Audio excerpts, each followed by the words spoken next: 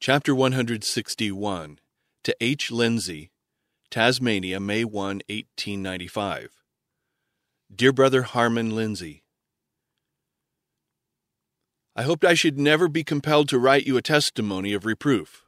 For years your case has been presented before me on different occasions. I have been shown that since you were converted, you have been in continual peril. You run well, apparently, for a time, but when your course is questioned or your path crossed, your course of action reveals that the wrong traits of your character have not been brought wholly under the influence of the Spirit of God. When speaking to others, I have been given a message for you, but was not constrained by the Spirit of God to say, Harmon Lindsay, you are the man. I've never ceased to pity you and to feel deep sorrow of heart on your account, but at no time have I felt in full unity of spirit with you. Since the meeting at Minneapolis, you have followed in the tread of the scribes and Pharisees. Never will you have greater evidence of the working of the Holy Spirit than you had at that meeting. Again and again, the Spirit of the Lord came into the meeting with convincing power, notwithstanding the unbelief manifested by some present, but you were deceived and prejudiced, and manifested the spirit of those who refused to acknowledge Christ. You have followed in their tread, and have refused to acknowledge the mistakes and errors in resisting the message the Lord in mercy sent you. Afterwards, at the conference meetings held in Battle Creek, though evidence after evidence was given you, you refused to accept the message sent you by God. You would not humble your pride and repent.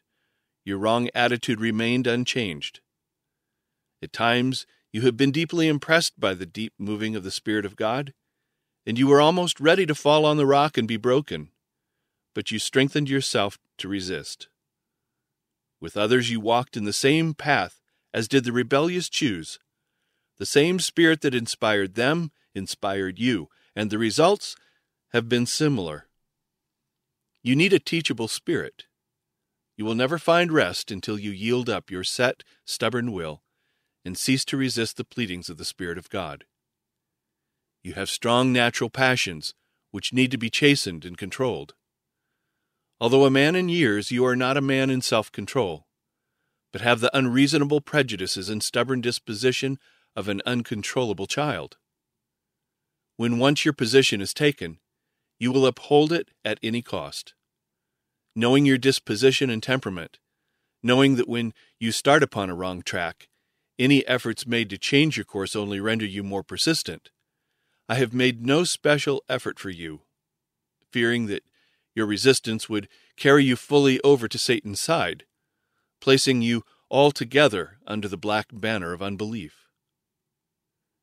You have rejected the message the Lord has sent you, not because it was an error, but because you set your feet in the path of unbelief followed by the men of Nazareth. Christ came to Nazareth where he had been brought up, and as his custom was, he went into the synagogue on the Sabbath day and stood up for to read. And there was delivered unto him the book of the prophet Isaiah. And when he had opened the book, he found the place where it was written, The Spirit of the Lord is upon me, because he hath anointed me to preach the gospel to the poor.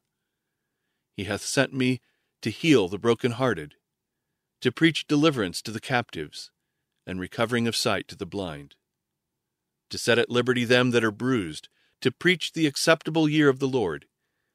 He closed the book and gave it again to the minister and sat down. And the eyes of all of them that were in the synagogue were fastened on him. And he began to say to them, This day is this scripture fulfilled in your ears. And all bare him witness, and wondered at the gracious words which proceeded out of his mouth. And they said, Is not this Joseph's son? And he said unto them, You will surely say unto me this proverb, Physician, heal thyself. Whatsoever we have heard done in Capernaum, do also here in this country. And he said, Verily I say unto you, no prophet is accepted in his own country. But I tell you of a truth, many lepers were in Israel in the days of Elias, when the heaven was shut up 3 years and 6 months, when great famine was throughout all the land. But unto none of them was Elias sent, save unto Sarepta, the city of Sodom, unto a woman that was a widow. And many widows were in Israel in the time of Elias the prophet, and none of them was cleansed, saving Naaman the Syrian. And they all in the synagogue, when they heard these things, were filled with wrath, and rose up and thrust him out of the city, and led him unto the brow of the hill whereon their city was built, that they might cast him down headlong. But he, passing through the midst of them, went his way. With many others you have been smitten with blindness.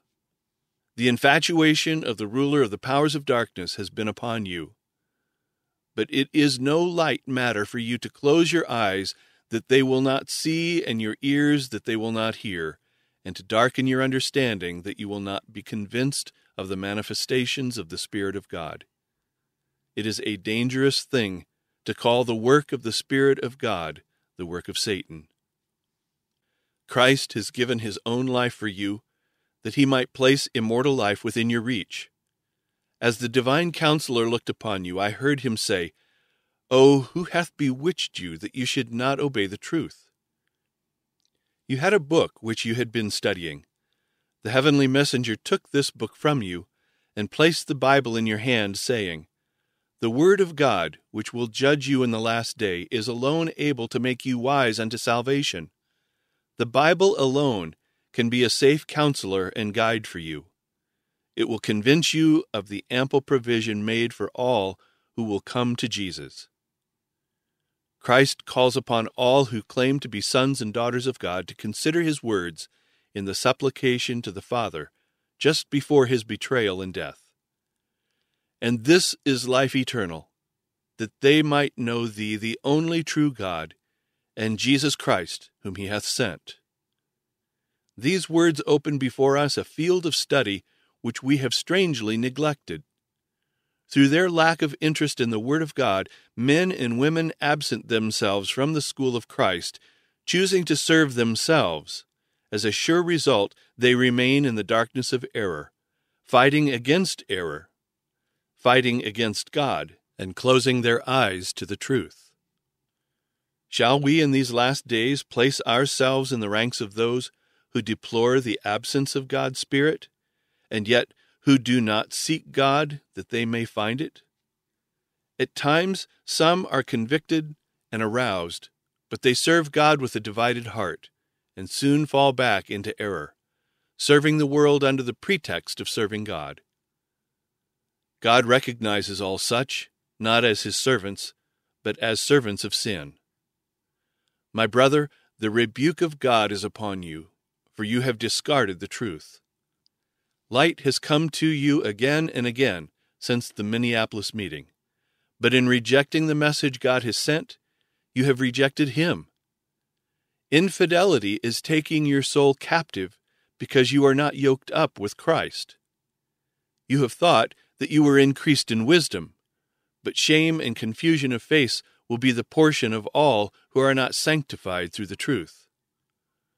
While covering yourself with infidel ideas and theories, you cannot wear the garment of Christ's righteousness, and without this garment you cannot enter into the marriage supper of the Lamb. God has given you great light, and you will be held accountable for all the privileges you have had to become acquainted with God and his truth. We are not doing our duty unless we are laborers together with God, working out our own salvation with fear and trembling. As servants of Jesus Christ, we are to place ourselves in the channel of light, doing all that we do to the glory of God. But you have not walked in the light as it has come to you. You have not opened the door of your heart to the knock of Christ. Instead of this, you have opened your heart to the agencies which have no connection with God. God calls upon you to work out your own salvation with fear and trembling, for it is God which worketh in you both to will and to do of his good pleasure. This is the principle that must guide all who would be among the redeemed in the kingdom of God. I have been shown that you are in peril. The love of the world has been admitted to your heart, from which the love of the truth has been expelled. You have not been serving the Lord and Master with your whole heart and soul. Another leader than Jesus Christ has received your service. Professedly, you have been walking in harmony with your brethren, and they have placed upon you responsibilities which they never should have given you. You have accepted these responsibilities, knowing that if your brethren knew the true inwardness of your thought and practice, they would not have done as they did. There is need for us all to heed the injunction, not slothful in business, fervent in spirit, serving the Lord. So far as activity is concerned, you are clear, but all your works will not bear the test of God's word. You have not cherished the love of the truth in your heart, though you maintain in some respects the form of godliness.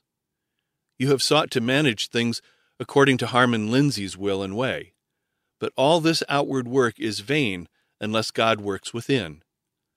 The position you have accepted demands consecrated ability and a pure, sanctified heart.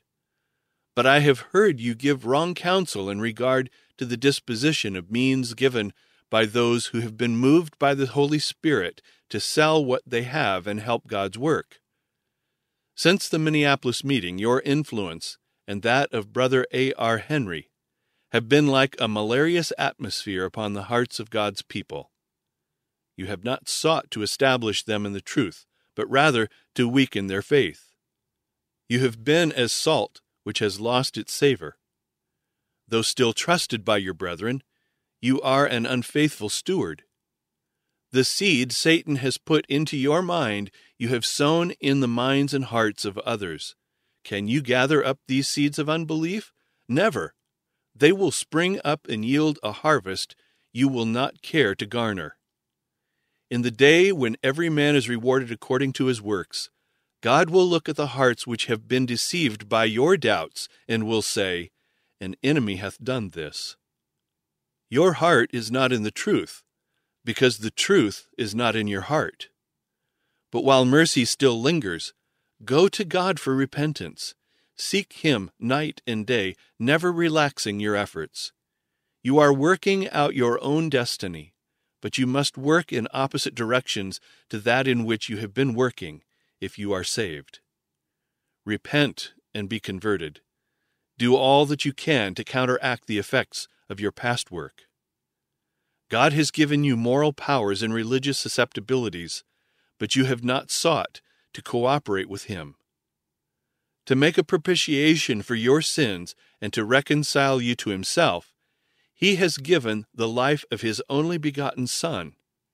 He has manifested the light, the truth, the way to you, but you have resisted the Spirit of God, and have chosen to walk in the light made by the sparks of your own kindling. The words spoken by Christ to Nicodemus apply to you. Verily, verily, I say unto thee, except a man be born again, he cannot see the kingdom of God. God has given you the privilege of receiving Him, the light of the world, but for years you have resisted the Holy Spirit of God, and the truth leaked out of your heart as water out of a leaky vessel. You have turned your back upon Jesus, saying, not only in your thoughts, but in your words and works, "My Lord delayeth His coming." Yes, your seeds of unbelief have been dropping here and there, and sad is the thought you cannot gather them up again. You cannot counteract your influence. You have so long loved the world and the things of the world that everything else has been made secondary. The influence that your family has had over you has been wrong, and you have had a wrong influence over them. Your faith has been indistinct, and you have refused the help God has sent you, with which you could, if you chose, subdue your own nature. Cooperating with the help God has given you, and using His help, you could render to Him wholehearted, effectual service. But you have been dealing with strange fire. It is your duty to employ your God-given powers in your Creator's service, improving every opportunity diligently and conscientiously. God will accept nothing but consecrated service. Your wife and children have not the love of God abiding in their hearts. Their love of selfish indulgence is so strong that they are stumbling blocks in the way of others. Those with whom they associate are not made better, but worse by the association. Are you as a family living epistles of God, known and read of all men? The spiritual life of the soul is quenched by the love of things of the world. Practical truth is not desired by you, Brother Lindsay, or by your family.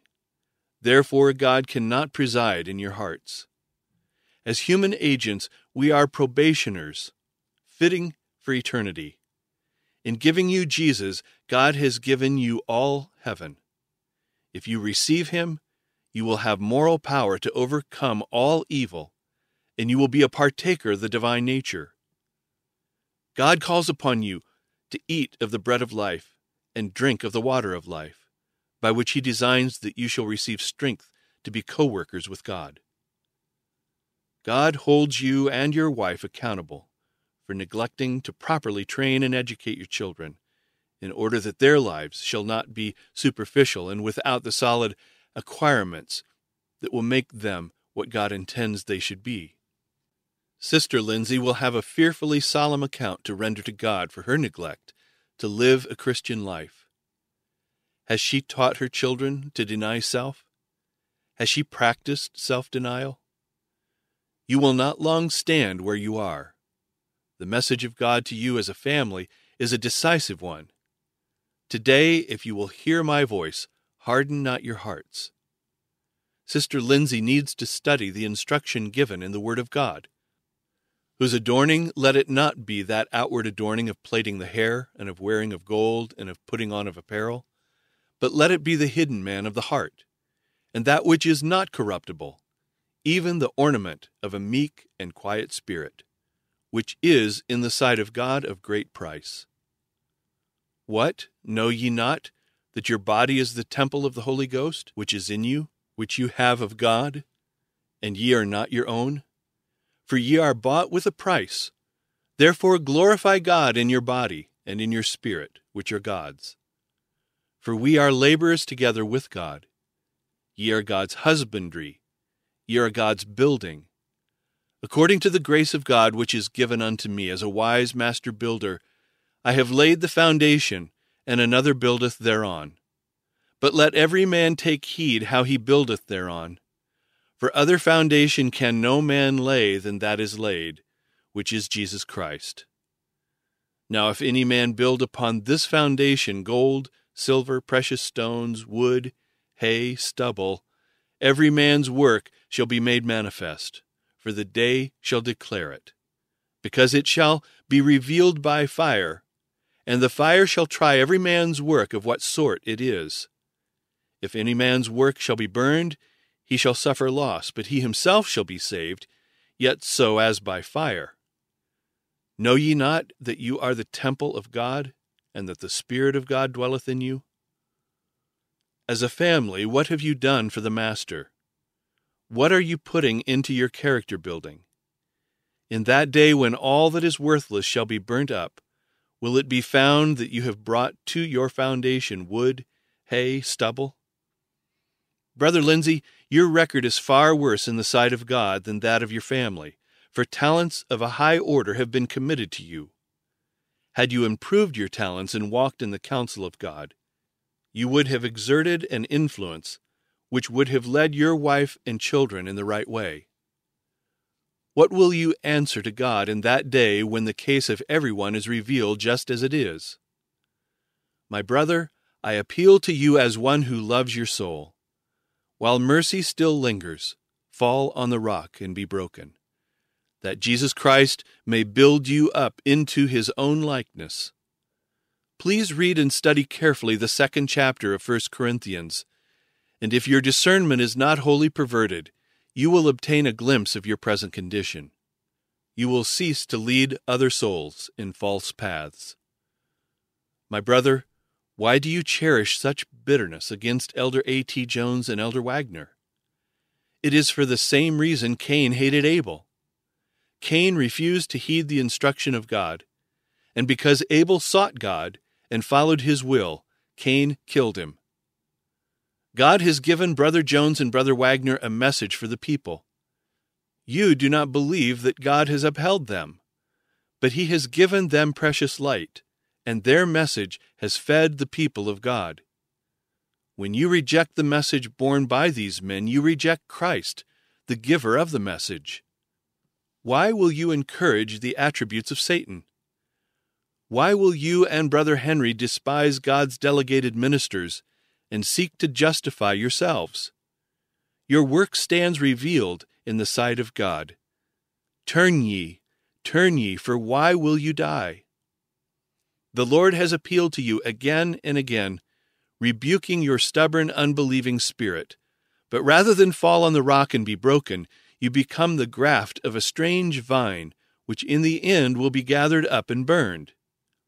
It is difficult for you to throw off the religious faith you have so long professed. But you are not a Christian at heart, for you do not bear the fruits of the Spirit of Christ. A power is working in you, seeking to extinguish the bright beams of Christ's righteousness, which for so many years you have refused to receive. Judas might have been disciplined by the lessons of Christ, as were the other disciples, but he refused to receive and to practice the words of Christ. Though he was thought by the other disciples to be a faithful follower of Christ, he was not transformed in character. He had a formal connection with the little church of disciples, but he had not heart connection with Christ.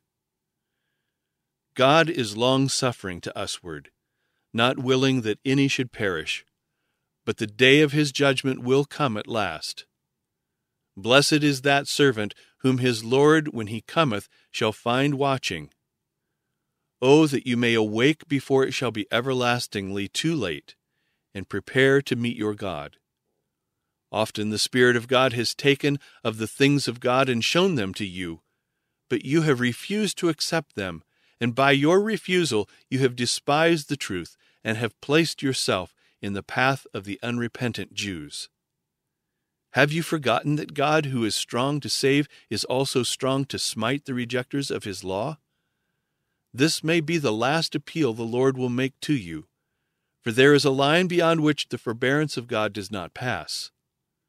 By continual resistance, the sinner places himself where he knows nothing but resistance.